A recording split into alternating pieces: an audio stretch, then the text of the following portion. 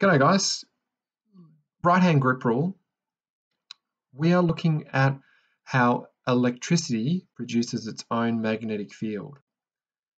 Imagine this wire is carrying electricity from the base, from the bottom to the top, so the current is flowing upwards. If the current is flowing upwards, it's going to generate a magnetic field around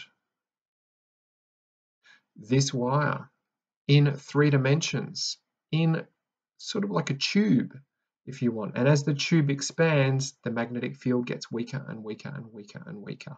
It goes on forever, but it's strongest right next to it and weakest as it moves as far away as possible.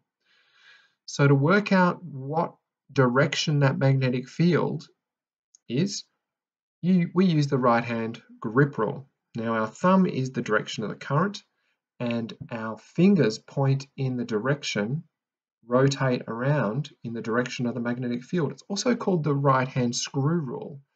So we place our thumb in the direction of current and we place our fingers around the wire and then we can screw it. And that's the direction of the magnetic field. So all of these magnetic fields are in that direction. And when we look at this from your point of view, you can see that thumb pointed in the direction of current and our magnetic field is around, and if we grip it and twist, it's in that direction around that wire, okay?